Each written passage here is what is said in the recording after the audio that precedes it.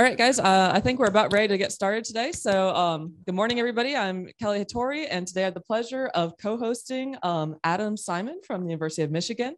So I'm really glad to have an in-person talk this late in the semester. We're really excited to have you here, Adam. And so today is April 29th. And before we get started, before we get the introduction done and everything, I just want to remind you guys some admin stuff in case you don't make it to the end. First of all, next week, our speaker has unfortunately had to cancel. So we currently do not have a speaker to fill that slot. We've been trying to find somebody, but this is your opportunity. If you have a talk that you would love to give, we would love to have you. So please reach out to myself or Maddie Haddad, and we'll try and get you slotted in. Otherwise, there will be no speaker next week.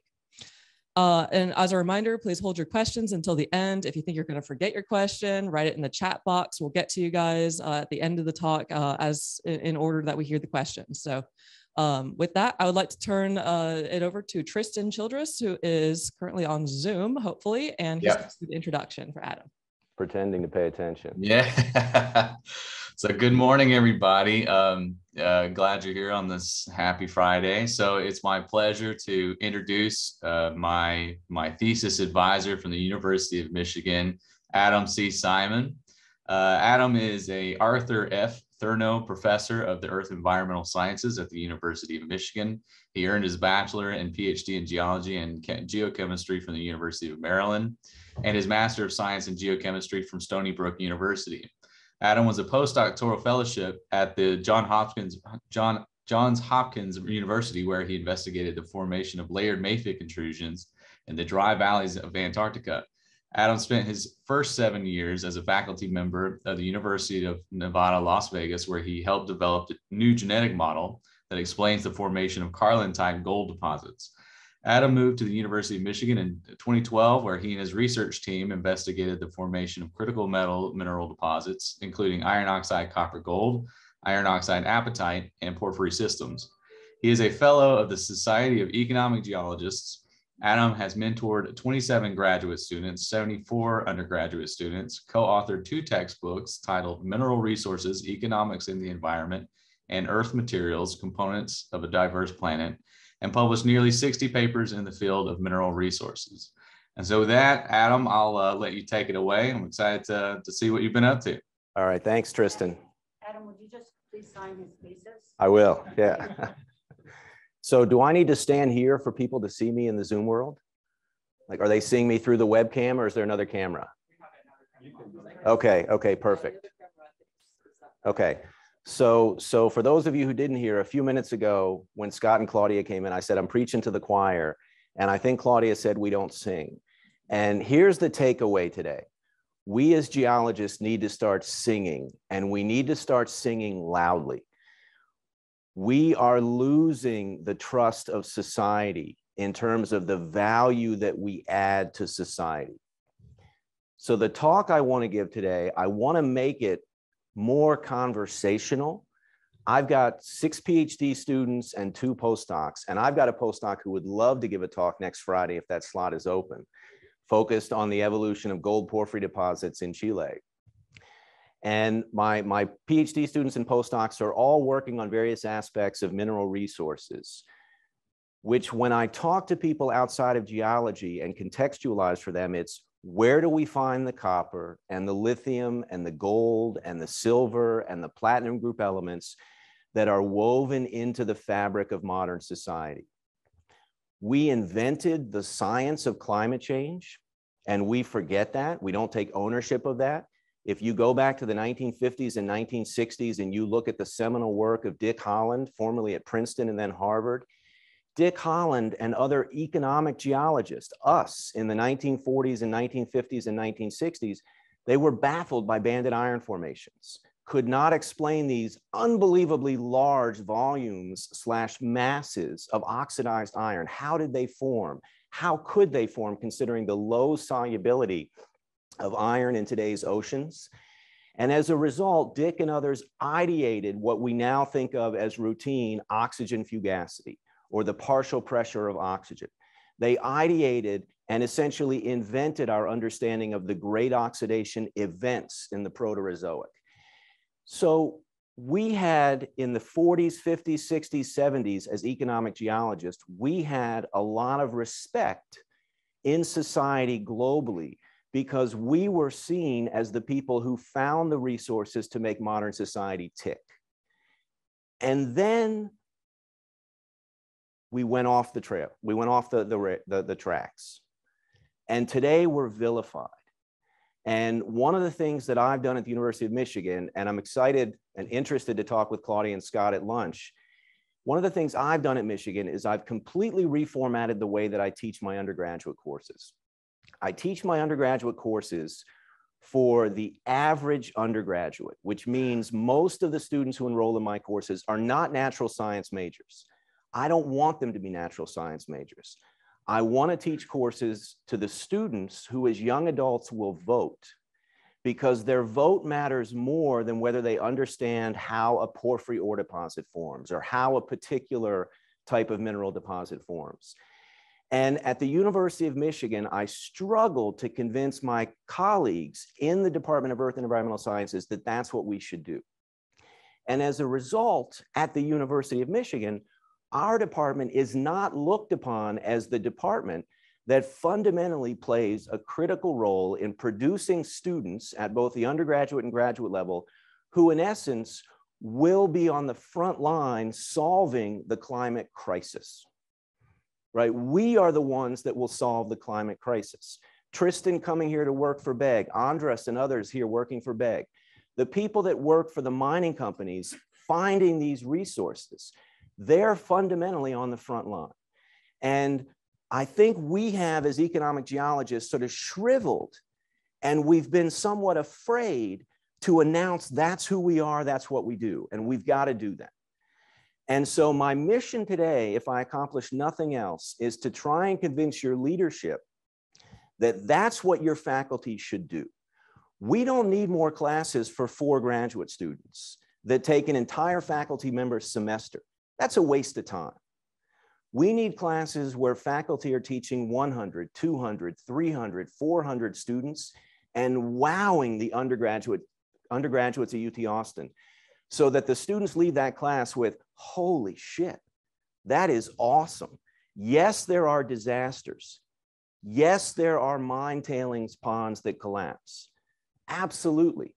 But look at the other 99.9999999% of mining operations that we need and we want.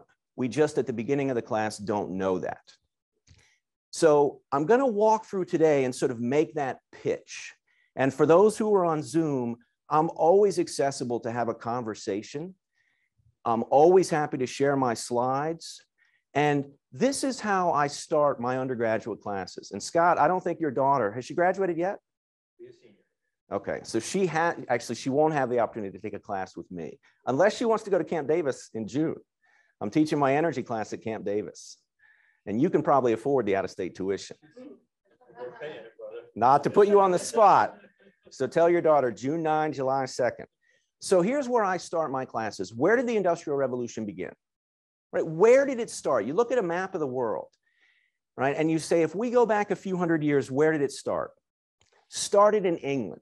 Why did it start in England? Wasn't random, right? It could have started in Namibia, could have started in Australia, could have started somewhere else. But why did it start in England?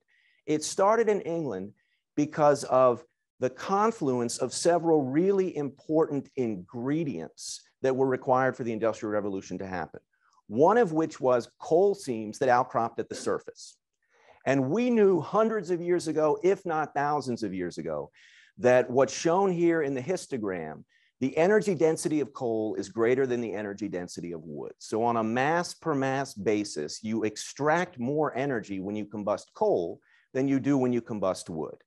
So England had these coal seams that outcropped at the surface. So geology was critical. Second, England, among all countries, allowed individuals to patent their intellectual property. No other country at the time allowed individuals to actually file with the government a patent for something that I ideated. And I tell every undergraduate, whether you like it or dislike it, you should read Adam Smith, Wealth of Nations, right? So we have England with coal that outcrops at the surface. We have the ability for people to ideate and patent their intellectual property. And we also had boredom, right? Everybody who's read about Newton and his ideation of calculus, how did he have that time? Because the Black Plague went through Europe. And so he was sent home from Woolthorpe, which was the bougie private school he attended. And as he's living in boredom, escaping the city where he likely would have contracted the Black Plague, that boredom allowed him to ideate what we now call calculus, right? So these were really critical at allowing the Industrial Revolution to happen. And when you look at the map on the right-hand side of the slide here, again, it wasn't simply by chance. When you look at where the Industrial Revolution happened, meaning on the ground, the physical infrastructure, the cities where those factories were built, those cities were built because A, they were near the coal seams, so you could use that coal to drive steam engines. Thomas Newcomen in 1712 patented what we now think of as the steam engine, and then Watt after him perfected that. But these cities were either near coal fields or they were near tributaries where you could export goods and you could import goods. So geology was the critical determining factor. And as a result of the combustion of coal, which Newcomen and then others used as the source of energy for his steam engine was built to do what? Does anybody know? Pump water out of underground mines. Exactly. So he ideated this concept that we now call the steam engine to dewater underground mines. And as a result, factories started to flourish when they realized they could also use the steam engine to build looms and other things that did what? It did the work of many humans in a much smaller amount of time. We then see the growth of coal. We see the growth of oil. Oil, why did that come on the scene? We've known about oil as a species for probably tens of thousands of years. But in the 1850s and 1860s, people like Benjamin Silliman Jr., who was a professor of chemistry at Yale, figured out that if you take crude oil and you heat it up, you can fractionate the individual hydrocarbons. And when you fractionate those individual hydrocarbons, you can pull out kerosene, which replaced whale blubber, right? Talk about a major impact on job sectors. If you look at how many men and teenage boys were employed hunting whales off the coast of New England in the 1700s and early 1800s until we now could use oil. And we used oil because it has a high energy density, much higher than coal, much higher than wood.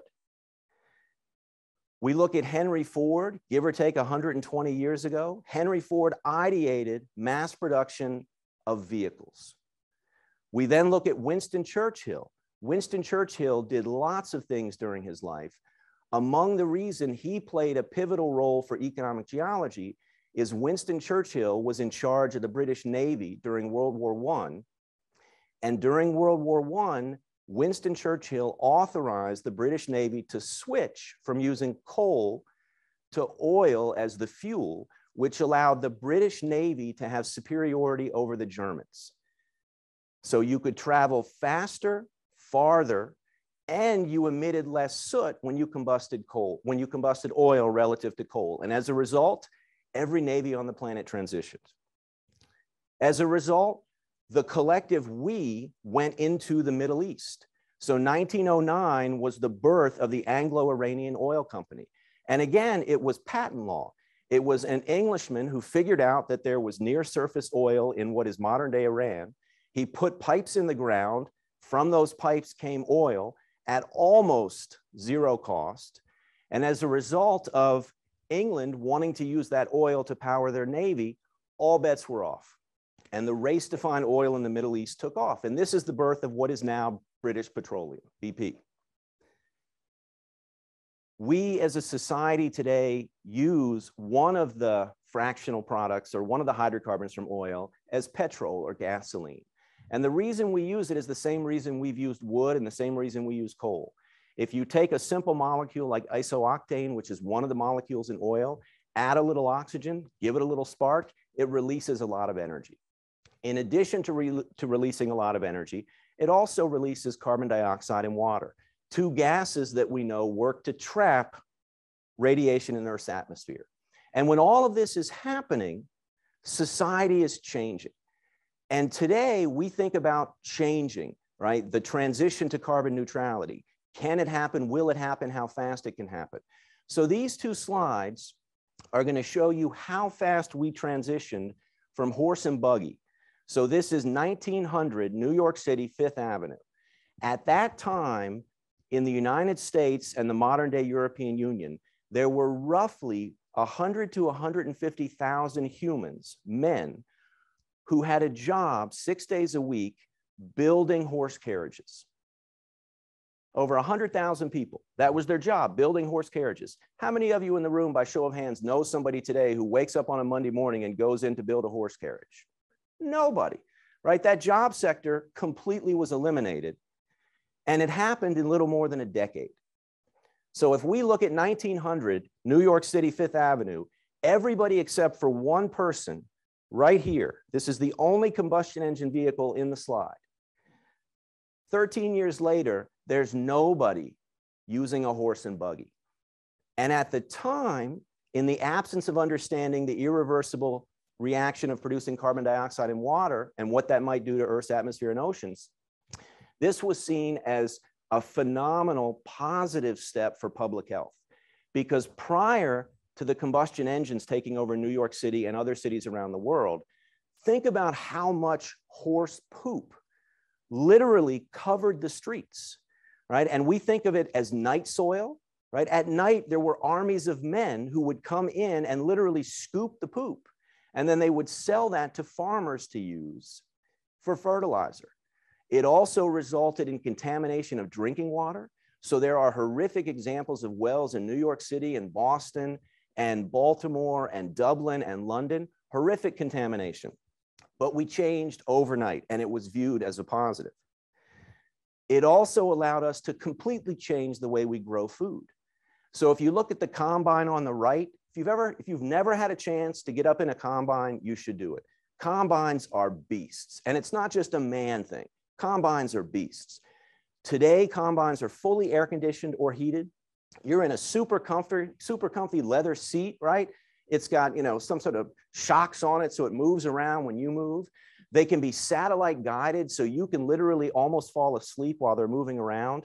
And all I want you to take away here, especially today when we're talking about the impact of the decline of wheat exports from Russia and Ukraine on the global food availability, is we now farm in a few minutes what it used to take everybody in our room here, all 25 of us, all day. We'd wake up, the rooster would be crowing, we'd wake up, we'd go out, we'd farm all day long, we'd come back. This combine does it in a few minutes. And that has allowed us to grow our global population. So if you look up here at the top, you can see from 1900 through 2015, global population increased from slightly under 2 billion to now we're approaching 8 billion people within the next couple of decades. And you can see fossil fuel consumption perfectly tracks with global population increase. And I'm not saying right now this is a good thing or a bad thing. It's a clear correlation, right? If we look at the bottom, we can also see that as global population increased, as fossil fuel consumption increased, gross domestic product, which is not a perfect, but it's a way that economists measure the impact of national economies, gross domestic product or economic productivity increased around the world. Life expectancy increased, right? I asked undergraduates, what was the life expectancy 100 years ago? Does anybody know? 100 years ago, if you were born, on average, what was your life expectancy? Yeah, it was 50. So I turned 50 this year. And lovingly, one of my kids a few years ago at a birthday said something along the lines of, Dad, this is great. You're one day closer to death. And I said, aren't we all? Every day you wake up, you're one day closer to death. So 100 years ago, 50 was the average lifespan. Today, when we look around the world, and COVID had a negative impact on this, but it's a blip on the radar. When we look around the world, life expectancy has almost doubled in 100 years. That's phenomenal. Why? Because of a number of factors. Among them, maternal mortality has significantly declined. So if we go back 100, 200, 300 years, on average, 1 out of 3 to 4 women would die during childbirth. Die. Straight up die. Child mortality was also incredibly high, right? We've gone through the last couple of years with this big vax versus anti-vax campaign and people battling on that front. 100+ years ago, on average, 1 out of every few kids who was born died before the age of 5, right? I mean, we literally would have kids shit themselves to death because of contaminated water from wells all over the world where horses were the primary source of transportation. The number of people living in poverty has declined significantly, significantly. Now, there are certainly poor people around the world, and there's variability in terms of the economic progress that's been made around the world. But in general, if we look at the data over the last 200 years, we have roughly quadrupled the population of the world. And everybody who's been added does not live in extreme poverty. That's phenomenal. Absolutely phenomenal that we could go from roughly 2 billion to 8 billion, and those new 6 billion people are not living in poverty. Now, we still have poverty issues to address, but what we can see here is the number of people living in poverty is declining globally. We have ideated, and again, Britain was the first country to allow us to patent intellectual property. The United States and other countries quickly followed. We've ideated things such as seatbelts and airbags. I tell my undergraduates, I grew up in North Carolina, and I can remember when seatbelts became the law. And everybody had a bitch fit. You can't tell me I have to wear a seatbelt. I don't know anybody in my hometown in North Carolina today who doesn't willingly put a seatbelt on. It's just common sense. Then airbags came out. Everybody today has airbags. And as a result, we're driving far more than we drove 100 years ago, and we're driving much safer. We work less. No matter what we think, we work less. Okay? The standard work week 100 years ago was 6 days. And it was 6 days dawn to dusk, with Sunday being, in general, the Sabbath. Right? There are very few places where that's done today.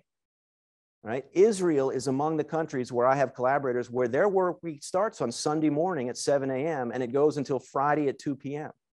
Right? We don't do that anymore. The weekend is sacrosanct. Everybody takes off the weekend.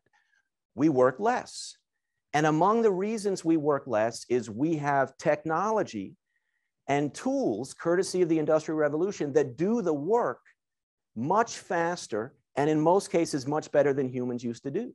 So by now you've read the text on the right side of the slide. This is at the Baltimore Museum of Art on the campus of the Johns Hopkins University of Baltimore. And again, I mentioned 100,000 plus people that used to make horse buggies, harnesses, carriages. We used to have more than 100,000 blacksmiths. Where are they now? How many people know a blacksmith?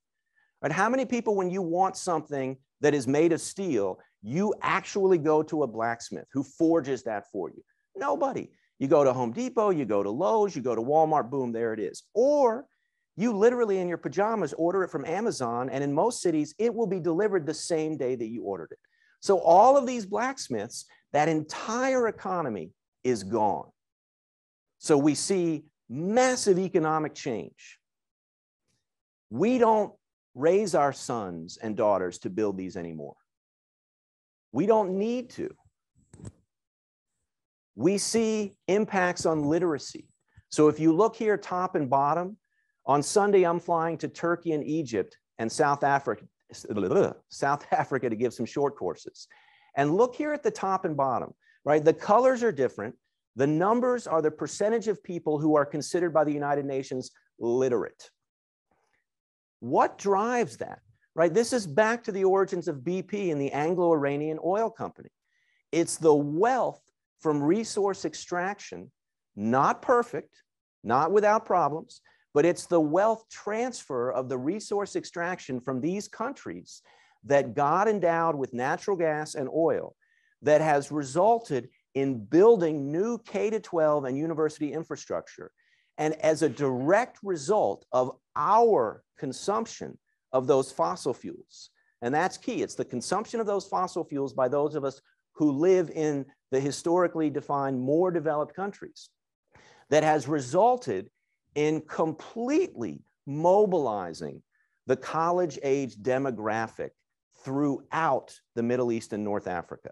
That's radical when you think about the speed with which this has changed. I mentioned we work less, we have more leisure time.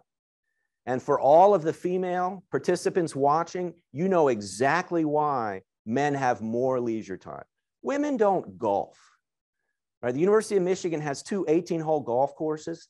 I've proposed we convert those to utility scale solar. But you know who doesn't want that? It's all the old white rich men who golf, right? We have more leisure time. Now, this one I'm going to build out in a few slides. And I take my time when I use this in classes with my undergraduates. And by the way, I've borrowed these from Steven Pinker at Harvard, who had these in a book a few years ago called Enlightenment Now. So we've got on the x-axis, the bottom here, time, give or take the last century. On the left y-axis is the hours of housework per week. Now that means housework. That doesn't mean work to earn money from an outside source. That means doing your laundry, cooking, cleaning, gardening, you name it, butchering animals, right? Scott, you've been to Michigan. You know, the diag that everybody thinks is so amazing. At the University of Michigan, there's this plot of land that everybody thinks of as old growth forest. But if you look at paintings of that area in the late 1800s and early 1900s, there were cows and pigs, and they were butchered and served in the dining halls. I have advocated for that as the ultimate farm to table and think it would be great for students who are not vegetarian now to learn how to do that. And I'd be willing to bet the number of vegetarians, I've been one for 30 years, would instantaneously increase. But hours of housework per week. How many hours do you think it took to run a household 100 years ago? 10, 15, 20, 30, okay? And why do we work less now? First is access to electricity. So the access to electricity in the United States and other more developed countries is 100%. Now there are issues, there are challenges, regulatory issues. In the state of Michigan, we have regulated utilities. And right now there's a fight between one of our regulated utilities and the state because they want to increase the rate that people pay for electricity. But we've gone from 0 electricity to 100% electricity. And the red line shows you the impact on that with respect to the hours per week we work. Look at that. Think about it. Think about life without any of these technologies. No washer, no dryer, no microwave, no oven, right? Imagine waking up where you went to the outhouse out back, and then you had to get wood, and then you brought the wood in, and then you had to combust that wood, and then you had to heat that water, the water that you got because you had to hand drill the well somewhere on your property, right? So along with consumption of fossil fuels, we now have 100% access to electricity, and electricity is what makes all of these technologies work for us, which leads to more leisure time, less time that we actually have to work. It also leads to, and I'll show you these separately, on the left side over here, the y-axis is percent electrified, and the x-axis is year. And all I want you to see on the right, you can see a variety of countries, Brazil to Vietnam, is for each of these countries, their access to electricity has gone from 0 to 100% in only a couple of generations. And that has correlated with, on the right, the average GDP, economic output, dramatically increased. And as a result, we have longer lifespans, mortality rates for pregnant women and children have dramatically declined. We see this when we look at the Human Development Index. So here on the left is the Human Development Index. Other people look at this as sort of a happiness index, and you can come up with different ways to quantify the impact of our access to energy. But if you look at per capita primary power consumption on the x-axis, there's a clear cause and effect between the access to energy and its impact on our lives. And so we see countries up here that have a very high human development index. Think of our lifestyles, our access to education, our access to healthcare. It's not perfect, but I'll tell you what, compared to my great-grandparents, it's pretty darn good. So are there negative consequences? Absolutely. right? The red line shows you the amount of carbon that has been titrated or added to Earth's atmosphere as a result of the combustion of coal, oil, and natural gas over the last couple hundred years. And this is really simple as a mass balance, right? We know how much coal we've combusted. We know how much oil we've extracted. We know how much natural gas we've extracted. And then it's just simply mass balancing how much carbon we've titrated into the atmosphere. And that's shown as the red, right? And I've never met anybody who disagrees with me on this. Doesn't matter how they vote, if they pray, who they pray to, right? This is basic information.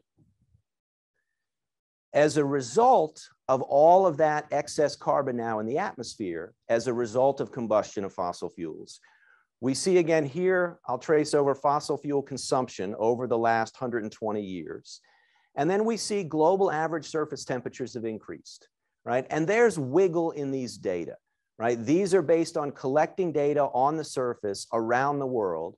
In some parts of the world, we have high density temperature data. In some parts of the world, we have low density temperature data. And there's interpolation and there's variability owing to natural processes. But it's inescapable that this is a cause and effect, okay? And then on the bottom, we see what I showed you in the last slide is just carbon. Here's global atmospheric CO2. And we understand really well how molecules of CO2 and water and methane in the atmosphere, they trap that long wave radiation that's re-radiated from the surface when incoming short wave radiation hits the surface. The collective we have known about this for a long time. So this is a plot from a study internal to Exxon in the 1982. And what they did is they simply said, okay, if we combust oil, we combust natural gas, we combust coal, and that irreversibly releases carbon as carbon dioxide, we can project forward based on some assumptions of how much fossil fuel we will combust over the next several decades. And the red line here shows you the y-axis is atmospheric CO2.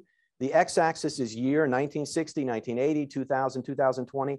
Their prediction was spot on. Scientists at Exxon were really smart people. They are smart people, right? So again, everybody agrees with these data. We know by combustion of fossil fuels, we're adding carbon to the atmosphere. When we look at our global energy budget, one of the things that's also critical for people to do is make sure you educate students and the general public between the difference of primary versus secondary energy. Secondary energy is the electricity we consume. That's one form. Primary energy is all of the, just that, primary sources of energy. And when we look around the world, we see that coal and oil and natural gas dominate primary energy. So when AOC and Senator Markle, they come out with the Green New Deal, which sounds fantastic, right? Sounds great. My read of that is they didn't fundamentally understand the difference between primary and secondary energy. It's easier if we're only talking about switching over our electric grid as it exists now to one that primarily relies on renewable energy. It's a much harder challenge to completely eliminate all of the fossil fuels that we use for transportation and industrial purposes, agriculture, than it is just for the secondary electricity we consume. So we have a world dominated by coal, oil, and natural gas. I just showed you this, so I'm not going to stick on it. But what does that mean? Right? This is where when I look around the room, automatically I can tell you among my students who was raised in a family of climate skeptics or climate deniers, climate change skeptics, climate change deniers, because it's not tangible. What does this mean? Big whoop, right? I've lived in Michigan for 10 years and people say, oh, there's less snow today. Isn't that fantastic? No. Here's what's tangible. This is what resonates. In the state of Michigan, where apples are a major crop, in the state of Georgia, where peaches are an important and major crop, all of these fruit trees require what we call chill time in the winter. The winter temperatures have to get just low enough so that the fruit trees will bear fruit in the summers. So if we have winters that are slightly warmer, that negatively impacts the crop yields in the summers. And we're already seeing this when you look at peach yields in Georgia. And the forecast is in the next 1 to 2 generations, peaches won't grow in Georgia. Apples won't grow in Michigan. We see that with respect to wheat. So if we think of America's bread basket, you're looking here at what is the current region where wheat is grown and where wheat is forecast to be grown in 2050. It's in Canada, right? So Biden proposes $33 billion in aid for Ukraine. And part of that $33 billion is actually to increase productivity of wheat and other farmed goods in the United States. Within the next 30 years, we won't have temperatures that are suitable for growing wheat. This is tangible. This is where I can connect with students who initially are skeptical of climate change. Is it really a crisis? Because what they say to me is they see faculty preaching climate crisis, but those faculty are driving a combustion engine. They're heating their home with natural gas. So can it really be a crisis? So we have to make it tangible. We have to make it something people can latch onto. And I've had students from Georgia who know peach farmers where this is real. I've had students in Michigan who know apple farmers for whom this is real, right? This is what matters to people because this hits the checkbook. And we see the same thing around the world. So red means bad. Everywhere that you see red, red is bad. And when you look around the world, what the red colors indicate is everywhere we're going to see temperatures changing such that wheat yields, other types of grain yields, rice yields, potato yields, peanut yields will decline. So how do we stop this? Carbon neutrality. This is what we hear being preached in DC by Democrats and preached by Democrats around the country and around the world. But what does it mean? Seems simple, right? You call up CVS and you say, can I pick up a little carbon neutrality around 2? And the pharmacist says, oh yeah, sure. Do you want 20 pills or do you want a 90-day supply? What does it actually mean, right? So the key is you have to present climate change in a way that it's tangible for the general public. And then you have to break down carbon neutrality. What does it mean, right? It requires we electrify everything. And by everything, we electrify everything except for airplanes, because there is no way on God's green earth you're going to fly an airplane with a nuclear reactor or lithium-ion batteries or whatever may come after lithium-ion batteries. The mass is just too great. Okay? So we have to electrify everything, which means all of the primary energy we have to convert. So what do, right? Students see this picture right away and they think like, oh, this is amazing. I'm going to graduate from the University of Michigan. Today we're having graduation ceremonies. I'm going to go out and buy myself a Tesla. And my immediate response is, that's awesome. I want you to go out and buy a Tesla or another electric vehicle. Why? Because yes, it will have a positive impact on climate. It also is adding jobs. But the jobs are different than the ones that are commonly talked about in the popular press, building renewable energy, electricity infrastructure.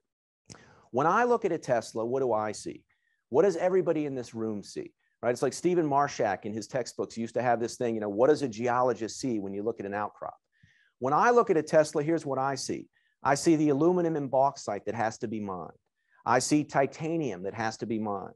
I see boron that has to be mined. Carbon has to be mined. Copper has to be mined.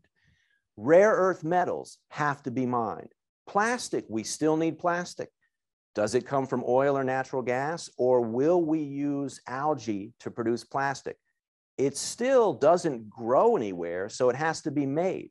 We see silicon and carbon fiber and copper wire in the cars.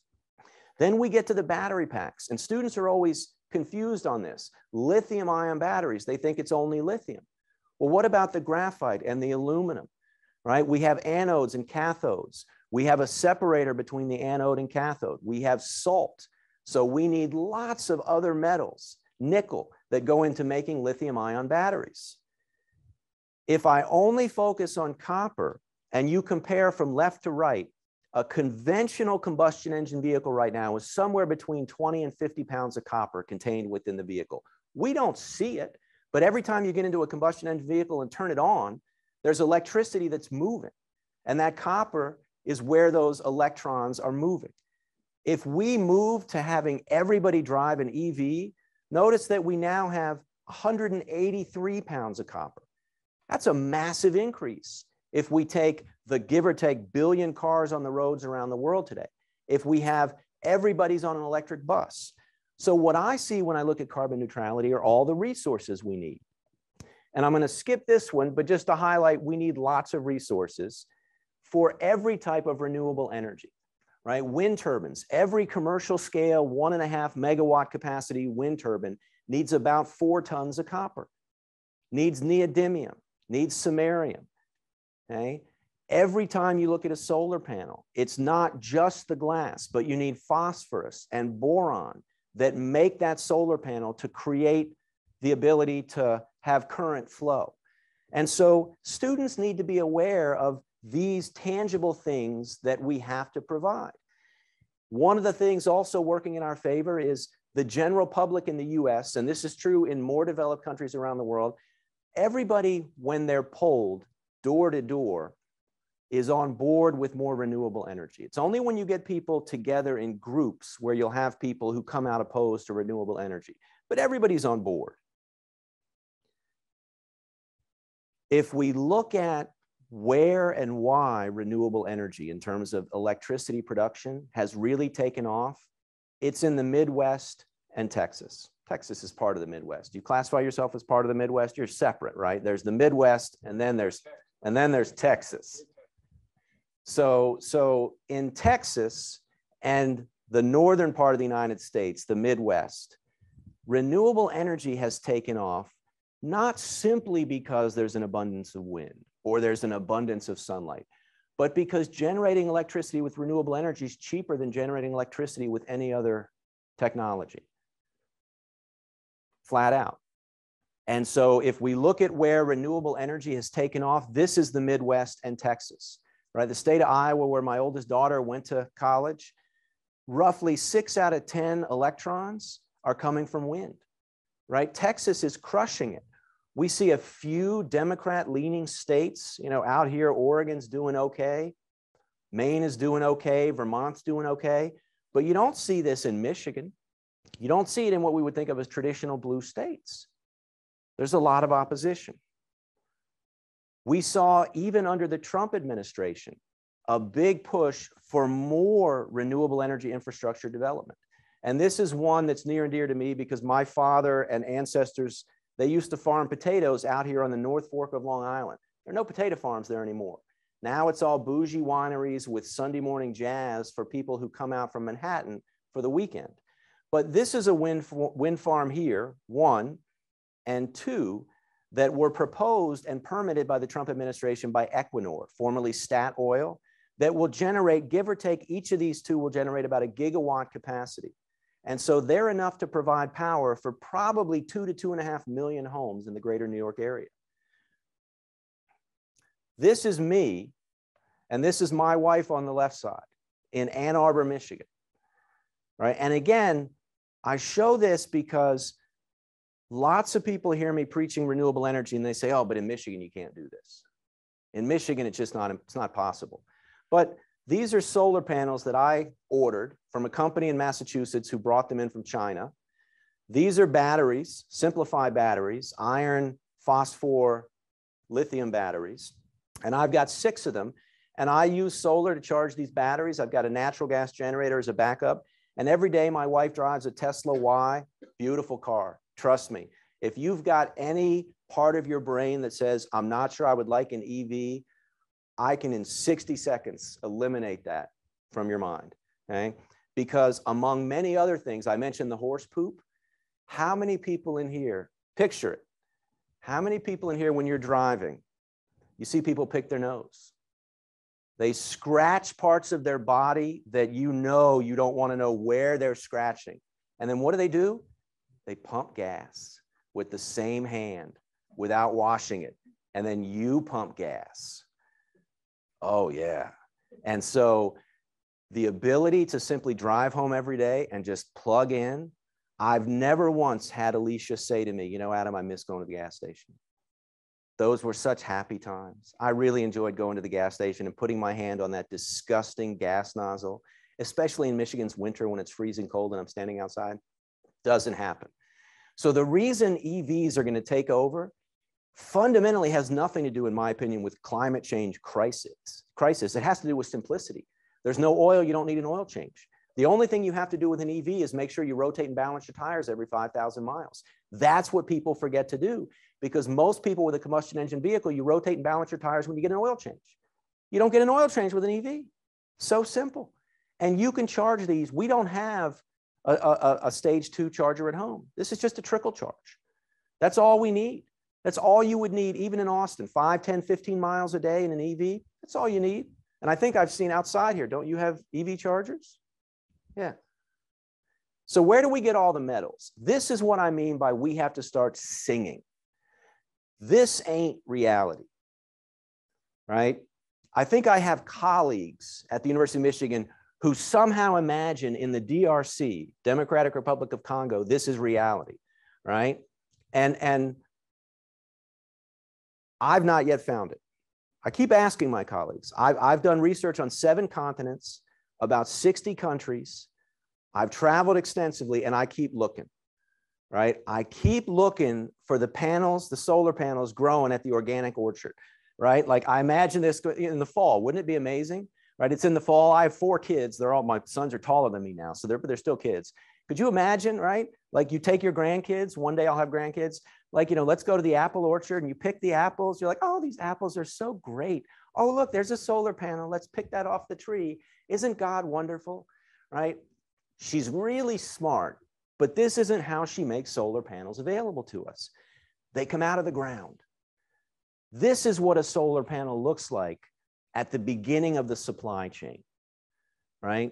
It's a big hole in the ground where we extract copper and we make that copper available. This is where we need to start singing in a way that resonates with the general public and with politicians. Why does that hole in the ground exist? It's not that geologists are evil, horrible, nasty people. Well, maybe some are, but not most of us. It's a hole in the ground that exists because that copper is in this. This lifestyle depends on that copper. If we want this lifestyle, we look at big holes in the ground like Bingham Canyon. If you ever fly to Salt Lake City and you have about a 6-hour layover, you can get to Bingham Canyon. It's about 20 miles southwest of the airport. It is either #1 or #2 biggest hole in the world. Chucky Kamada in Chile claims that it's slightly bigger, and I won't get into that debate here. But it's 4 kilometers side to side. This hole in the ground literally allowed for the economic prosperity of the Mormon faith, right? Again, connections. I've had students from Utah at the University of Michigan. I had students from Utah at UNLV when I taught there. And if you look back at religious history, why did the Mormons settle in Salt Lake? It was because the federal government decided that Colorado to the east was valuable because we had already tripped over veins of silver and copper and gold there. So the federal government wanted Colorado. Nevada, state motto is battle born. 1862, Nevada was absorbed into the Union. Why? Because of all of the silver that was being mined in Virginia City and other parts of Nevada. And Utah, at that time, the federal government basically thought, it's a shithole. Let's give it to this community. And there were people saying, is it Deseret? Is it Utah? What are we going to name it? And then this is named after the Bingham brothers, 2 brothers who moved to Utah in 1848 when the Mormons left Missouri. And the Bingham brothers used to graze cattle here. And the next thing you know, humans tripped over gold, tripped over copper, tripped over silver, and this mine was born. And as a result, Salt Lake City's economy has prospered. Now there's a little bit of other stuff going on there, but it's great, right? We read about it in the Bible. Geologists, and I see this too much in our undergraduate and graduate students, somehow they have developed this idea that if they understand and appreciate religious history, somehow there's something wrong with them. right? Which I scratch my head because I've read the Bible cover to cover. And what I do is I tell students it's an historical text. And yes, there's, you know, a little bit of Harry Potter woven in here and there. But when we look at the Bible, these are what we call the 7 metals of antiquity. These are in the Old Testament, right? We've used these for thousands of years. We've used copper for thousands of years, right? This is copper, elemental copper. This is copper that was mined in a place called Great Orme in modern day England. And this is why, among other reasons, the Romans wanted to put legions in England because they wanted the copper, right? These are shafts. These are adits, drift mines.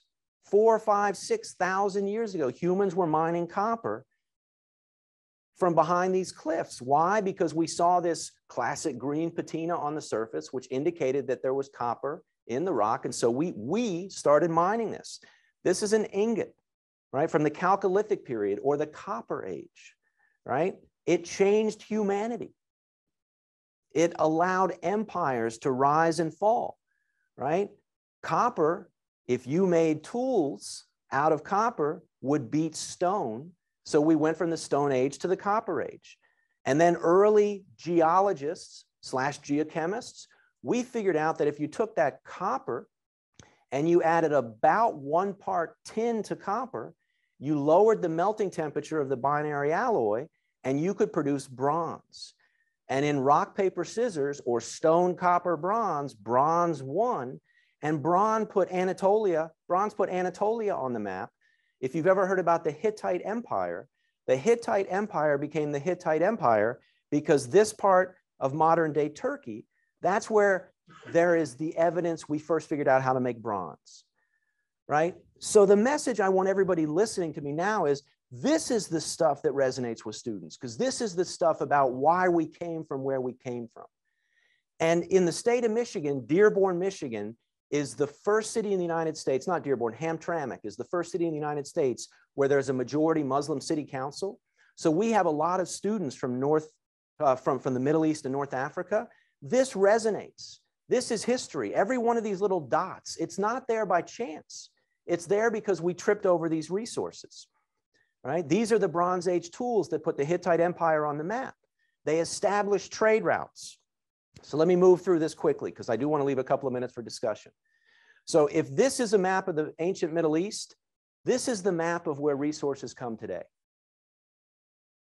This is the modern day map of all the holes in the ground, whether they're open pit or underground. This is where we source all the resources.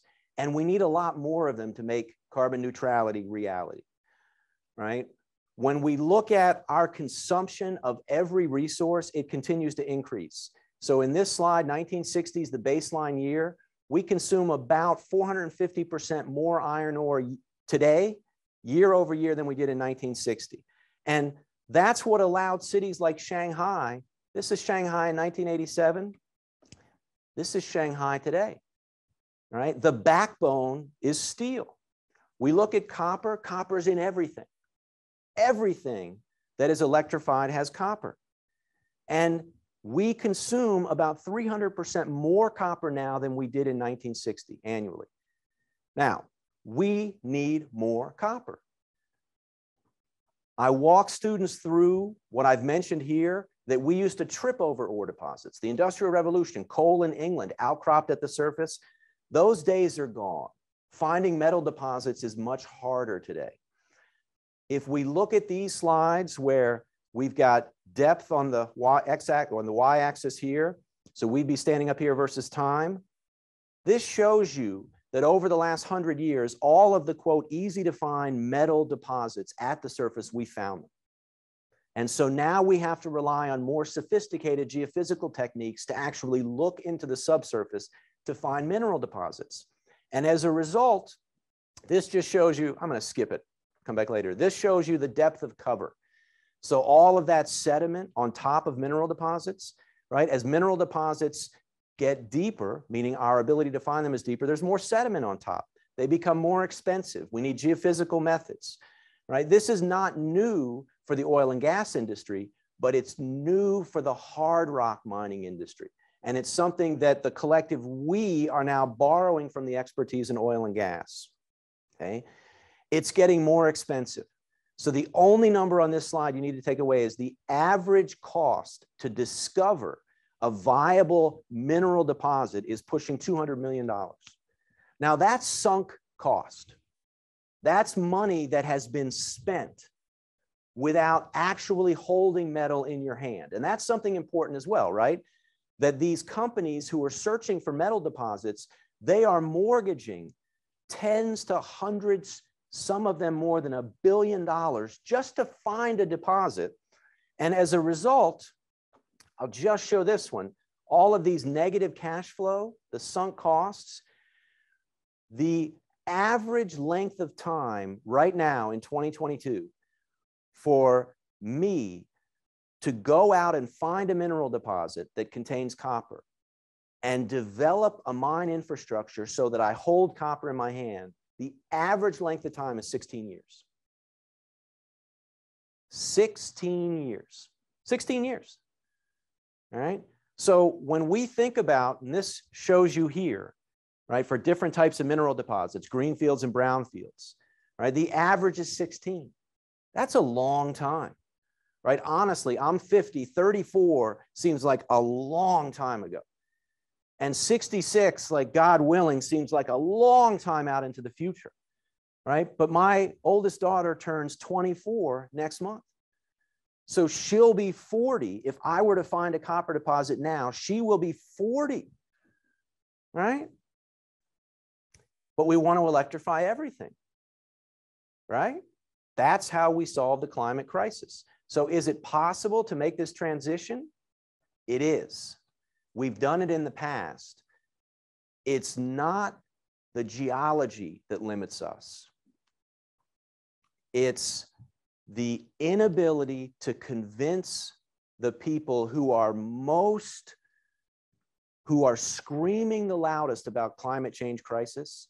It's the inability to convince them that we need to do this quickly. Empire State Building, just to show, 410 days. Can you build a house in Austin in 410 days? I mean, from the time you buy land, get permits, hire contractors, get inspectors, can you do that in a year? Can't do it in Ann Arbor. Ann Arbor, it's typically 3 to 5 years, right? And why? It's not because of the absence of resources per se. So we need to increase the amount of copper. Let me just skip through some of these. And we need to do it for all metals, right?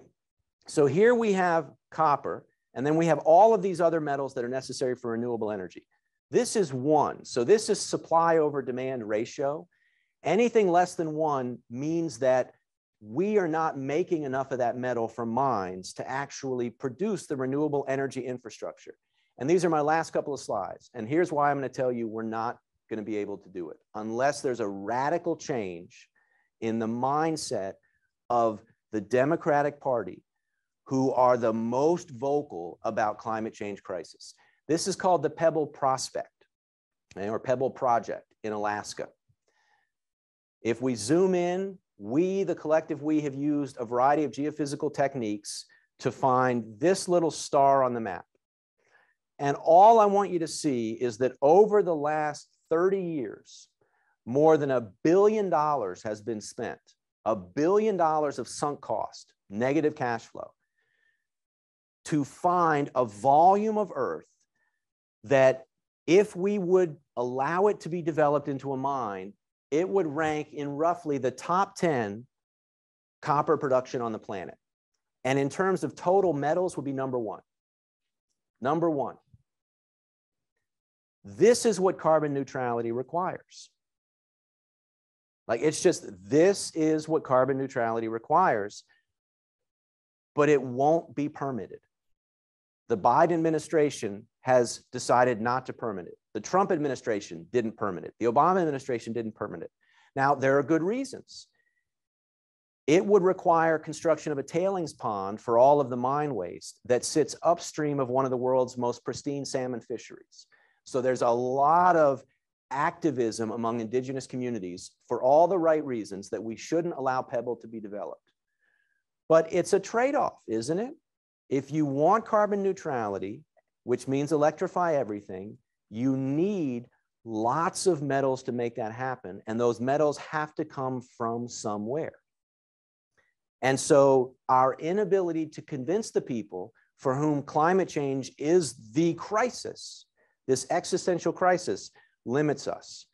And it's not, again, we think of these sort of interlocking wheels. It's not the geology or the technical stuff that limits us. Yes, it takes 16 years by the time you discover to the time you produce.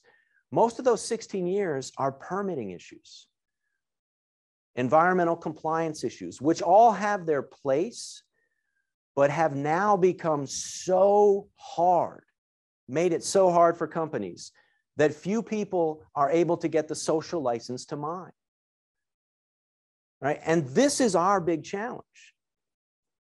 We have a large group of people for whom climate change is a crisis. What are we going to do? And there's a simple solution: electrify everything. To electrify everything, we need lots more mining activity. But the same people for whom climate change is a crisis will not permit the mining activity. All right? So what do? I don't have the answer. But I'll leave with this slide here. This is not the answer. All right? And it's not my opinion. Right? When we do the quote back of the envelope or even more sophisticated math on what does carbon neutrality require, it requires electrifying everything. And in order to electrify everything, we need more of all of the metals that will allow us to eliminate the consumption of the primary resources, coal, oil, and natural gas. In order to produce those metals, you have to mine. And there seems to be this massive disconnect in the Biden administration and other similar administrations for whom climate change is the crisis. And I am looking for, what is the magic pill? How do you convince people that it's not a necessary evil, but it's absolutely necessary? We have to do it. And I'll finish by saying, going back to the beginning, I don't think on our campuses we do a good job. I don't think at the University of Michigan, our department does a good job of advertising not just who we are, but what value do we add to society, right? We should own carbon neutrality. We should own electrify everything, right? The Bureau of Economic Geology should own that for the state of Texas, right? Why should we mine more metals? Because a year ago, you all had a little snowstorm and lost power for several days. And I'm laughing because in Michigan, that was a little snowstorm. We wouldn't have canceled school. But down here, it was like, holy shit, God had a bad day. She was angry at Texas. But how do you avoid that in the future? Grid scale renewable energy. Seriously, much better than building natural gas peaker plants. So how do we do it? Right? I think as faculty for whom economic geology and geology in general is important, we have to do a better job of advocating that we add value to society. And we're going to take some licks without a doubt, but we have to do it. And I think among the ways we can do this is by completely reimagining how we engage with undergraduates, because they're the people who become the voters that vote in the politicians. And by changing the classes that we teach so that they actually are engaging for undergraduates. And I'll stop there because I'm sure I'm over time. Great talk, Adam. Kelly, do you want to take it away? Yeah, so we are over time, but thank you again for an awesome presentation, Adam. I think we can take like one or two questions and then they're going to boot me off and I have to go to another meeting. So we'll take one from in here. Yeah, Bo, go ahead. I just have a quick question. Yep. So for the project, Pebble project, it appears to me that we work on this project to produce more metals and to protect the environment, to avoid global warming. And on the other side, and for the local people, they are against this project, also from the consideration of the environment. Yep. Yeah. So I mean, what's the trade-off point? I mean, like to. So that's it, right? That's the conundrum. Is like, yes, building Pebble or building any mine infrastructure creates a new risk. the payoff, what's the payoff for that creation of the new risk, right? This mine in and of itself would go a long way to electrifying everything, right? Building renewable energy infrastructure throughout the United States, and it's domestic, right? So this is a libertarian Republican dream, right? You've got a massive mineral deposit in the United States. We own that. We don't have to involve other countries. We wouldn't have child labor. We'd have MSHA and OSHA overseeing it. So it would be overseen by the strictest regulations on the planet. What's wrong? What's wrong is that if there is a failure of the tailings pond, it could have possibly irreversible impacts on the aquatic ecosystem. And this is an area not that far from where the Exxon Valdez spill happened in the early 1990s. So, you know, it's a choice, right? And everybody makes these choices all the time, right? You get in a car, your risk of dying just went up, right? Honestly, if you wake up in the morning, your risk of dying just went up, right? Because you're awake and you can die when you're awake. And I don't mean to sound silly, but again, I think it's how do we contextualize the critical need for these mining projects, right? There's a reason that the US Congress declared this group of about 30 metals critical metals. They're critical. And what I haven't figured out yet is how to crack the nut that is the group who are so adamant that we have to disconnect from fossil fuels. And when you present them with a solution, then they push back and say, oh, no, we don't want to do that. And this is like my WTF moment, like, well, okay, then what's the option? The option then is that we increase production from, let's say, the Democratic Republic of Congo. No, you can't do that because there's child labor. Okay, then we increase production from Chile in the Atacama Desert. No, you can't do that. Like where do you do it? Right? You have to do it somewhere.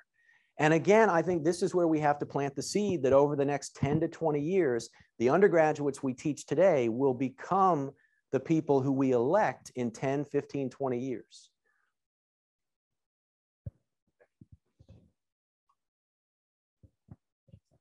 I don't believe we have any questions through the chat. So if we are good awesome. here, thank you. Then thank you again, Adam. And as a reminder to you guys, unless we have a volunteer for next week, we will have no talk next week. So please volunteer. And thanks everybody for tuning in. Adam, if you want to join the Comparing Electricity Options group, Kelly, it's in the library conference room. Yeah, I'm here. Okay, great. Hey, thank you. Yeah, thanks for listening. All right, Tristan, I'll see you tomorrow. Yeah, see you tomorrow.